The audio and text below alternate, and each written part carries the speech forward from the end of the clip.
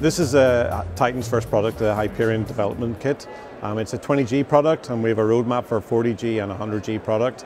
It's illustrated here in a half-height, half-length PCI Gen 3 card with a processor connected to a host system, typically a server-based system with multiple cores communicating with the processor. We pre-compile rules, regexes, regular expressions, put them onto the card, and then we send data for processing. If there's a match in the data, we get a response back, and it's up to the user's application to manage that data in whatever application they have, whether it's a cybersecurity application or a big data type application.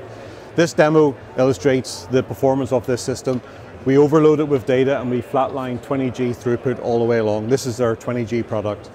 Typically, software systems will start falling over. This system can handle it because of its parallel architecture. The product is also available as licensable IP for system-on-chip architectures, but you can buy it as a development kit or you can buy it as a standalone board as well.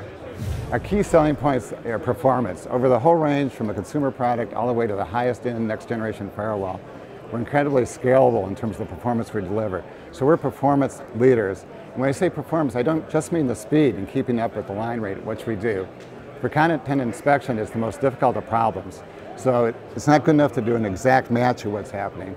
It's not good enough to have a ternary. That means some things are don't care. So I care about that word, but not about that one. It's not enough. You have to do regular expression matching. And that means if it's your name or mine or any kind of a word, if it's spelled, misspelled, you identify it. There might be spaces. You might look for repetitions.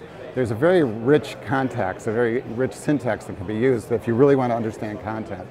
We have the ability to do that, and we can scale it from 1 gigabit to 100 gigabit and beyond.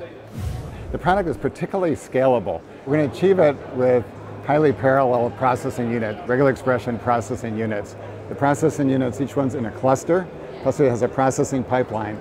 We have multiple clusters, so you can choose to have perhaps 2 processing units in one chip, 4, 8, 16, that's what we'll be rolling out in the fall, and then beyond that. So you have the number of clusters, you have the data path within the cluster, and you have the speed of the cluster. So right there in a single chip, you have enormous variability in terms of performance. And of course, you can have more than one chip, and then you could have an array of chips. There's an enormous range like that. If we come back to what we can do in a single chip, we're riding the semiconductor wave. The product we're using right now uses really a moderate sized chip. If we go to a little bit bigger chip, later in the fall, we'll go from our 40 up to 80 gigabits and 100 gigabits per second. In the ensuing semiconductor generation, a year away at this point, we'll be going to 200 gigabit per second. So we have the only RegEx acceleration roadmap that rides the semiconductor wave and is going to take advantage of that. We're at the show because the number of our customers are here, both our partner vendors in terms of the firewall companies and the other companies here. And we hope to both engage in our partnerships with them and also to be engaging with our customers and selling our products. And in fact, it's running very well for us, and in fact, we've had our product sales at the conference itself, so we couldn't be happier about that.